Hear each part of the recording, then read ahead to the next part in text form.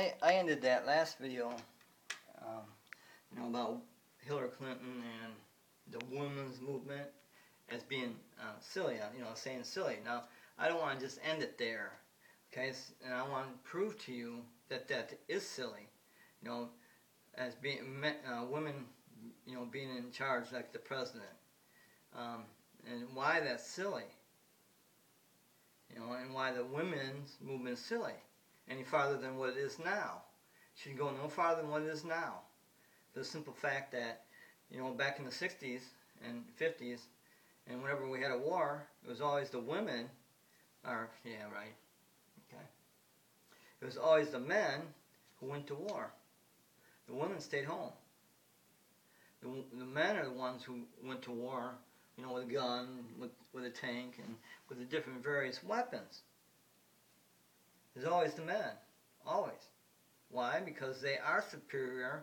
They're superior. They're born superior to women, physically. They're physically superior. They're heavier. They're bigger. They can have more muscle mass. No matter how much a woman exercises, they can't have as much mass as a man does. A man will always have more muscle mass and stronger than a woman, always. Let's take Rosie O'Donnell for Trump's example. Rosie O'Donnell.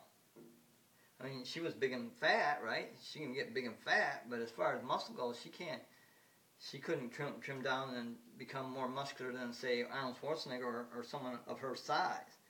In a man, of her same size, the man will always have more mass, more muscle, always. It's because of testosterone, and the male, male is superior to woman. That's why we can never be equal. No matter what we do, we can never be equal.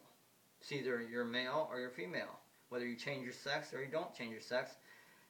If I go from male to female, then I'm automatically not as superior as a male. I'm more fragile. I mean, because my body will change with estrogen treatments and male hormone blockers. My body will change as a female, and I'll drop weight. I'll go from 150 pounds to maybe 110. That's just the nature of things. When a male changes to female, they drop in weight, and their structure changes. Their face changes, so it's more pretty and more delicate. And their neck changes, and everything changes. You're changing from male to female when you go transgender. When you go transgender, whether you do the surgery, the last step, the surgery of changing your penis to a vagina.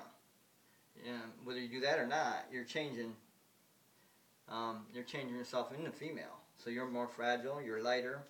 You can't get the muscle mass that men. We're different. There's no way that we can be equal ever. There's no way a woman and man can be equal.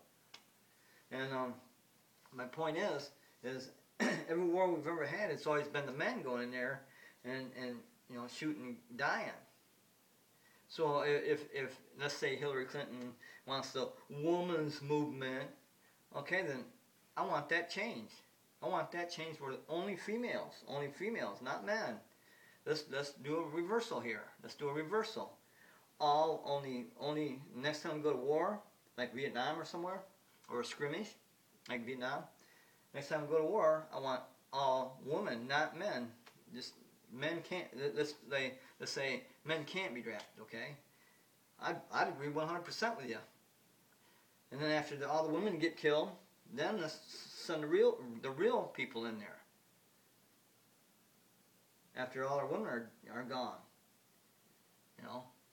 then let's do it like it's supposed to be, where we have the dominant person, the superior person, the male, go to war, because we are superior. There's no doubt about that. And the women's movement, with Hillary Clinton, the women's movement is trying to say that's not true, and it is. It's true. It's a fact. You can't change that. All they want is all the rights and stuff and everything equal, even though they're not as superior as the man. They're not. It's physically impossible. It's physically impossible as a woman to be superior to me. It's physically impossible. So, see, they can't change that natural. That's a nature. It's a natural thing that they cannot change. Now they can change it if they change her from going from female to male. Now they can change it, but it's still not going to be the same as a born male. It's just like a born male can't ever have a kid. A female can never be at the level of a born male. They're still a little lower in superiority. Superiority, they're lower. They always will be lower. They were born that way. They're female. Why do you think they're not all just male and males just don't bang other males in the butt and they get pregnant? Why do you think that is? It's because the male is superior and you have to have the female. You know, and you have to have the femininity, you know. I mean, there's nothing wrong with that. The thing that I have a problem with is the woman's movement saying that they're equal when they can never be equal. They can't. It's impossible. Once a girl is born a girl, it is impossible for that girl to come to my level, at my size, my weight. It's impossible. But I can come down to female by estrogen and male hormone blocker.